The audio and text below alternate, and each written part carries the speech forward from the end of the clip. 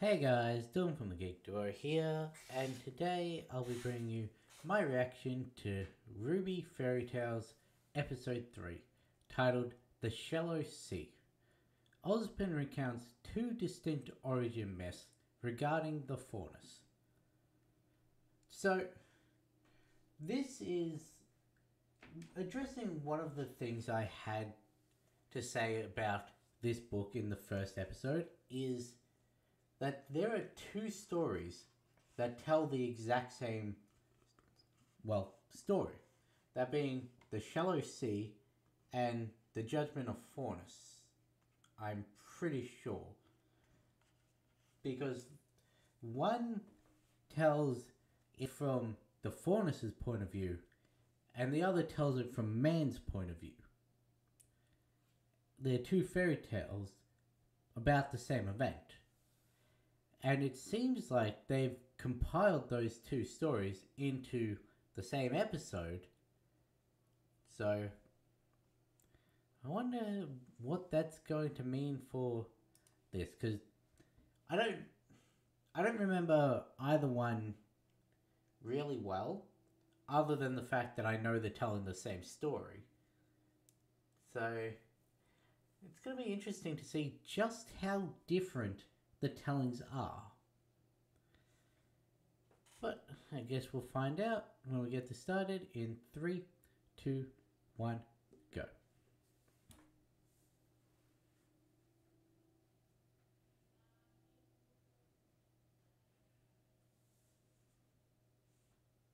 Does also mean I've got to read two stories after this.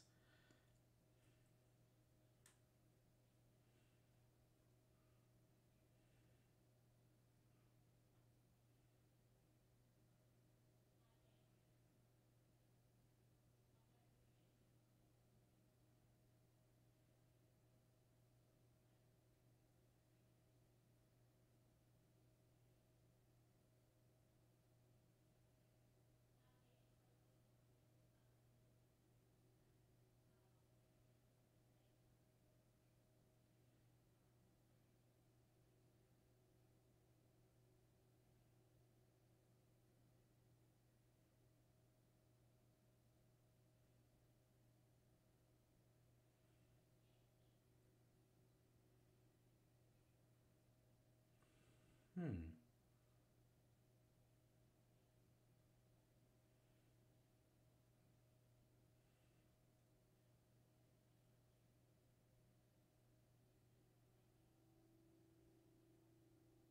Hmm. Interesting.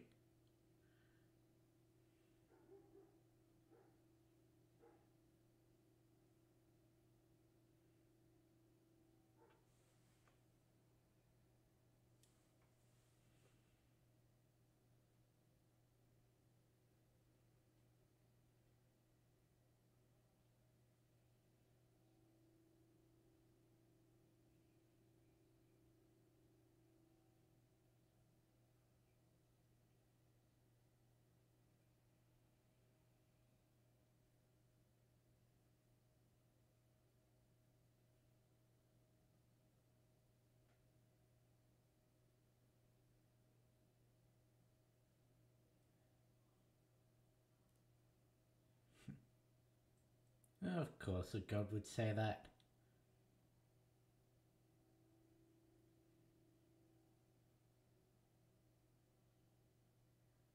Hmm.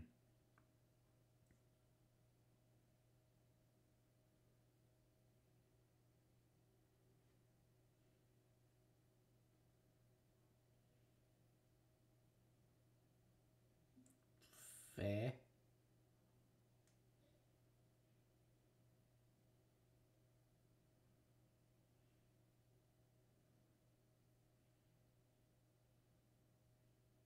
But when there's no humans left, what will the Grim feed on?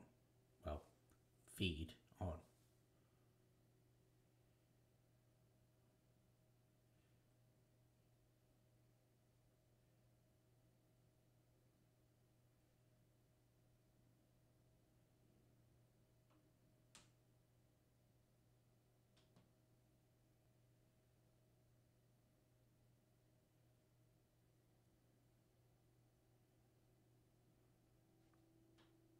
Oh, it seems more passing judgment on man for the judgment of men.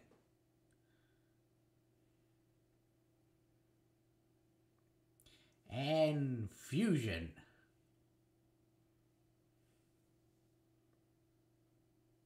Okay, not quite fusion. I thought it was going to fuse the two armies together, but...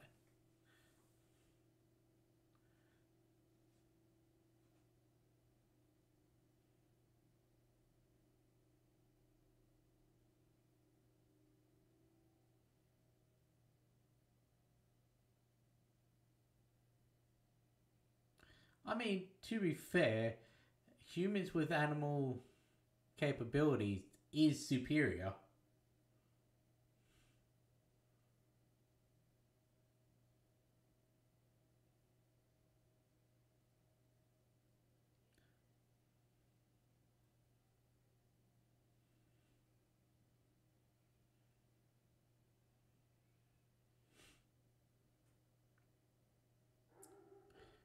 Fair enough.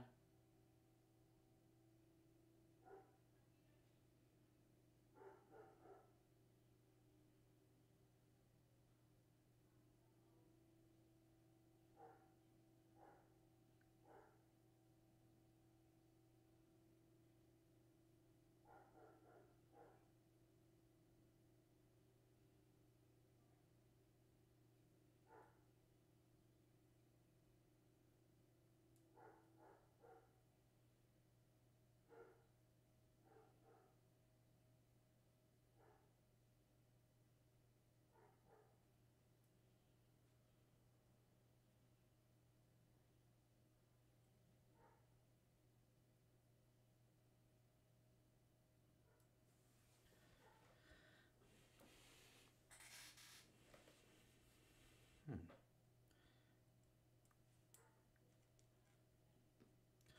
Okay. There wasn't really much to comment on with those. I feel like the actual title fable for this episode was not really focused upon in this episode. I feel like this one should have been called The Judgment of Men. Well, The Judgment of Man. And then sort of switched it around. Had that at the start. And then told a more, like, optimistic view of it with the shallow sea at the end. And then have Ozpiz's narration over it. I feel like that would have worked better.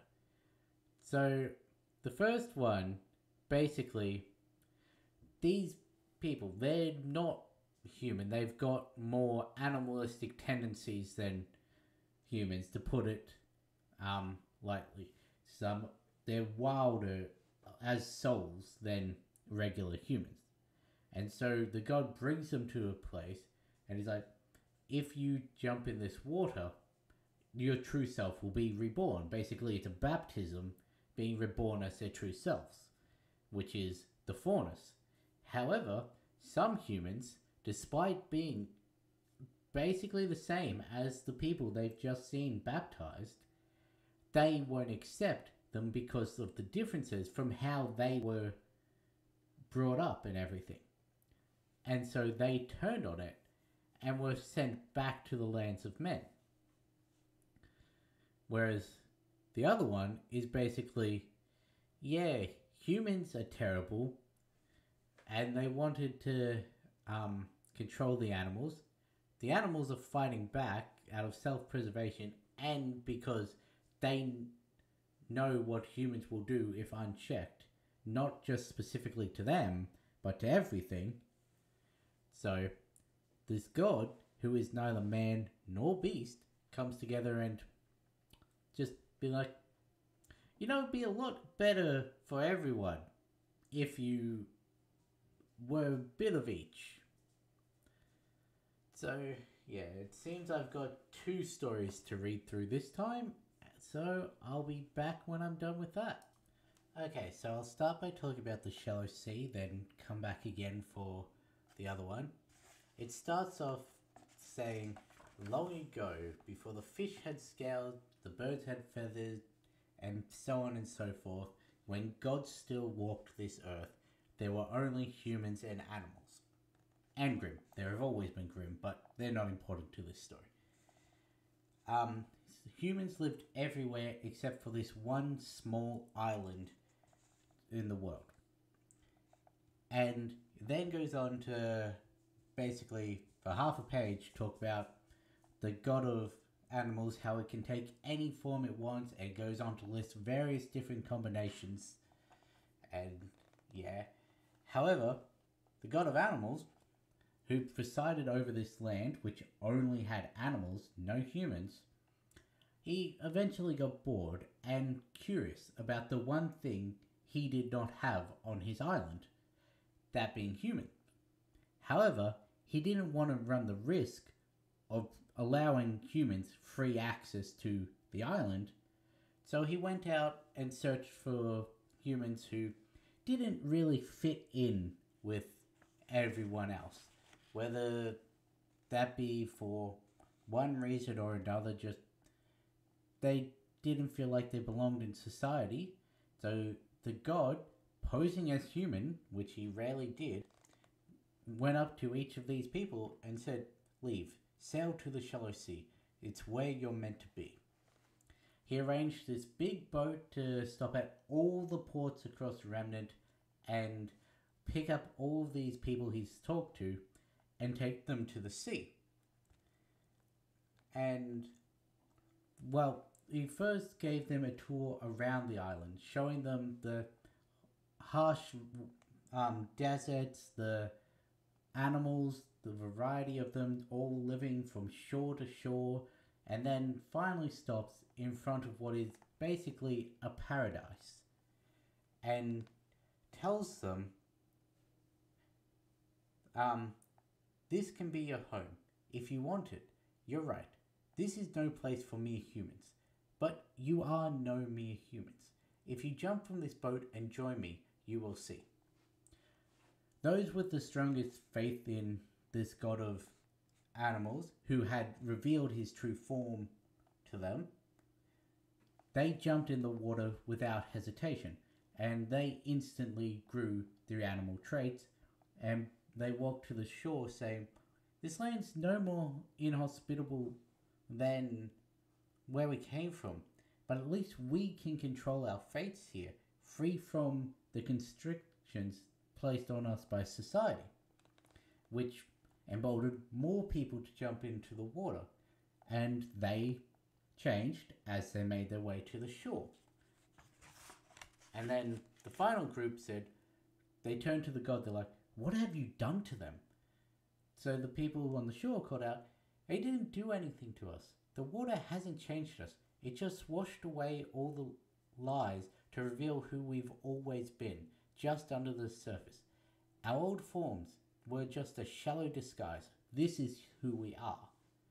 Which emboldened a few dozen more people to jump off the boat, and they slowly transitioned. Because they lacked the faith, it was more of a process like it was to get them off the boat. And the final group, those who wouldn't jump, called the god a monster. And he said, "You were my chosen, but you've disappointed me. Stay on the boat and return home. There is no place for you here." The sea revealed the shallowness of their thoughts without them ever stepping off the boat. And since that time, there has been humans, faunus, and animals on Remnant. And Osborne's notes, there's not really thoughts on this story. It's more talking about how this was one of the more common stories told to faunus children, but it's never been written down by faunus or human prior to the inclusion in this book. And Osborne gave serious consideration as to whether to include it or not. But he then decided it does show a counter view to the judgment of faunus, which is also in this collection. And so he felt it important to add. He says, if he overstepped his boundary as a human. In doing so, he asks for forgiveness, and because he knows that this is deeply ingrained in the history of faunus, and he wishes to represent them among stories of Remnant, as they are part of Remnant, and says as fauna stories are generally passed down from generation to generation, few outsiders ever hear them. And so he wants to show stories from all kingdoms and cultures, humans and faunus alike. He said, that said, we must take care not to characterize the Shallow Sea as a mere story, for it is so much more for faunus. I don't want to subject it to literary critiques like I would the other tales in this story, other stories in this book. However, I will note that many humans and even faunus view this story as mere fantasy, a fanciful creation or myth, and even perhaps a dangerous one. Plus, in the aftermath of the Great War, when the faunus were gifted the island of Menagerie as this oasis away from humanity, where a small section of it is a paradise and a large swath of it is inhospitable desert, it just feels more like a kick in the teeth. And that is why it is no longer common, as common, for it to be told. And so another reason Osborne wanted to put it in this book is so that it isn't forgotten to time. But yeah, there wasn't really much that wasn't transformed, except for the start where it showed the god being bored of presiding over just animals and reaching out to the humans. There isn't really much. And I'll be back with the second story. I did miss one thing in telling about that story, and that is Ozpin's final notes on that. Like, the final narration is him saying that it is the descendants of those humans that turned away that still look upon the faunus with envy, and that leads to the discrimination we still see in modern society. So basically, people like Carden and that are descended from those people who turned away from the god and are envious of the freedom of the faunus. Okay, so again, this one was fairly faithfully translated, and it was actually supplied by Professor Lionheart, which is surprising. But I guess, as Osborne said, faunus stories often do come from faunuses, so... So, starts off pretty much the same way. Many, many years ago, in a far-off land, there was a war between humans and animals. Humans envied animals because of what they could do. Run faster, jump higher, see in the dark, and have increased strength compared to what humans could do. And they weren't troubled by the grim. And this envy soon turned to hatred. Similarly, the animals envied humans because of the amazing things they could do. They could use dust, they could protect themselves with aura, they could adapt to situations, they could build complex structures and weaponry and machinery and all of that. All of that, and they persisted in the fact that the Grimm were constantly after them. And this envy turned to fear. So, as the war raged on, casualties on both sides. At night, the animals would attack human settlements, taking what they could, and during the day, the humans hunted the animals. They were attacking from both sides, until one such battle was interrupted by the arrival of the god, who froze the battlefield, asked them why they were fighting, unfroze one from each side, and his voice, while neither English or animal, could be understood by both, but they could not understand each other.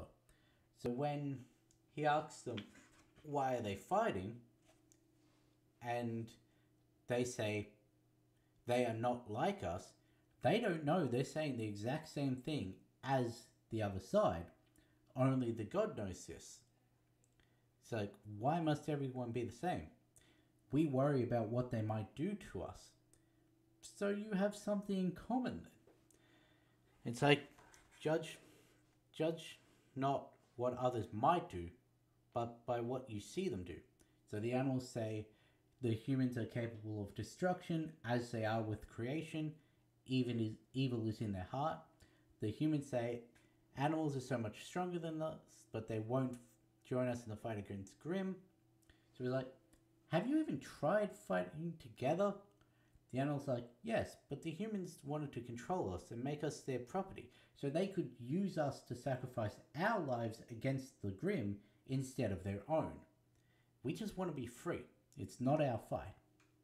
And the humans say, yes, but the animals are wild and unruly. They steal from us at night. We just wanted to keep them in their place so we may live in safety and peace. And so the gods are, so you've grown to see the worst in each other. But you're alike.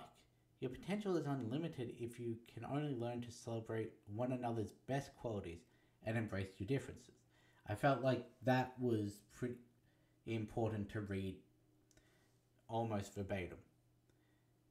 And so he looks between the two sides, he unfreezes the rest of the combatants who are very confused and stop fighting. He's like, I can end this conflict, but only if you all agree to my judgment. If you agree, you will live in peace. However, if you don't agree, you will end up killing each other off and likely destroy the world in your process. So everyone considers it. The humans saw themselves in the god's speech and manners and were certain the god would side with them. The animals saw themselves in the god's animalistic features, so they assumed that the god would side with them. And so everyone says, we choose life. We accept your judgment. The god's like, so be it. He sends out the fog which obscures everyone's vision, even those who could see in the dark, and everyone on that battlefield was worried that they were going to be attacked by the other side while this fog was rolled in. But when it dissipated, neither side remained. All that remained were the faunus. The animals had gained human features and stood upright on two legs, while the humans had gained animalistic features and enhanced senses. Though they all now looked alike, there were the differences in the animalistic traits and everything. It's like, what have you done to us? They called out to the god. I thought the god was going to judge which of us was superior. Maybe they have. Were you? And then it's pretty much the exact same conversation they had in the show. Like, were you human or animal before? Doesn't really matter. If you look closely, you could tell who had been human because they were observing their new animalistic features, and you could see who was the animal because they weren't steady on their feet, like they hadn't been walking on two legs. They were poking their new skin, and they were naked, which was also new to them because they felt embarrassment at the fact they were naked.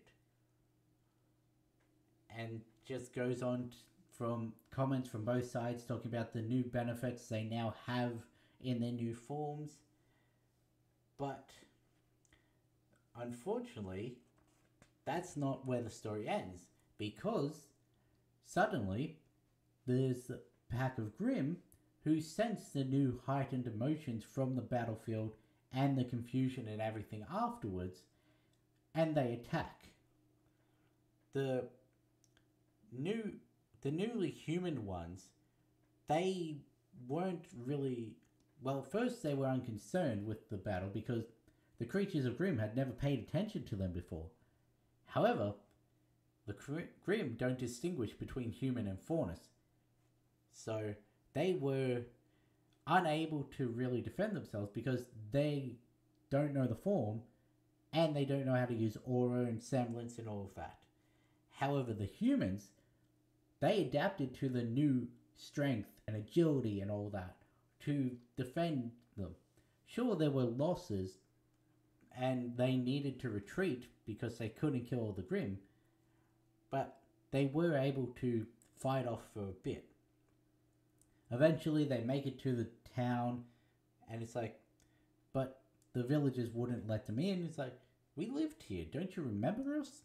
We don't know you, so we don't trust you. Be gone. It's like, were we so narrow-minded as humans? Yes. And the foreigners had changed so much inwardly and outwardly so that they were no longer recognized but to them mothers and fathers, sisters and brothers, sons and daughters. In addition, they'd come to their village being pursued by Grimm, which the humans saw as a intentional attack. So the humans fled one way, looking for a new village to find, and the foreigners went off to find somewhere where they could live peacefully with one another and become the best version of themselves. Since they were born, foreigners have never stopped running from Grimm and human, and searching for a place to call home. Osborne's notes on this is like, while this story is as based in myth as The Shallow Sea is, it contains no less truth, and it's more surface level than in The Shallow Sea. While the former is a children's bedtime story, this is a adult's view on the world once they become enlightened to just the way things actually are. And it's like, unsurprisingly, Faunus always casts this god in the story as a wise figure who helped them settle their differences and made them the best they could be. Whereas the humans tell the story and they say that the god was a trickster. He cursed the people. And it's like, where was it? Which is rather telling, isn't it? And he also says, notably, many Faunus fairy tales are open-ended. They rarely have something you'd call a happily ever after. In fact, most of them tend to have a bittersweet or downright depressing ending. However, it's like,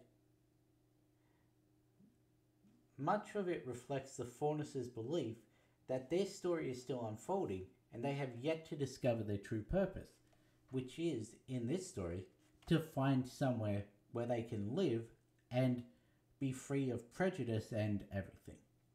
Which is a sort of comforting notion in the fact that they don't see the state of the world as it currently is as the end goal. They're still the hope for a brighter future and everything. Which, I agree, that is a sort of comforting notion if this is left open-ended until they find that place. And yeah, I still say the episode itself did have weird pacing issues and should have really been swapped around.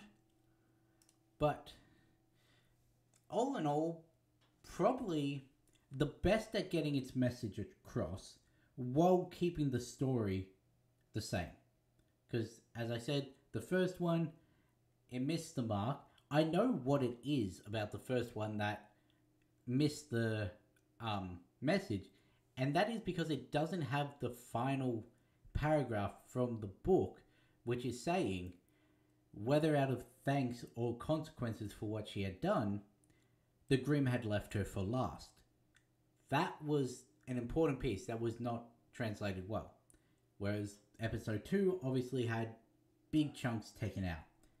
You could say the same about The Shallow Sea, but you don't really need a description of the island, a description of the god, how the god viewed humans as too chaotic, starting it in the middle of the story, having already collected all the people. while giving a expository narration about the fact that these people are different because they don't fit in did work. So yeah, arguably I'd say this is, from a pure one-to-one translation, this is the best episode. And ironically, it's the one that had 2 fairy tales it needed to translate. But anyway, I'm going to end this one here. I'll catch you in the next one.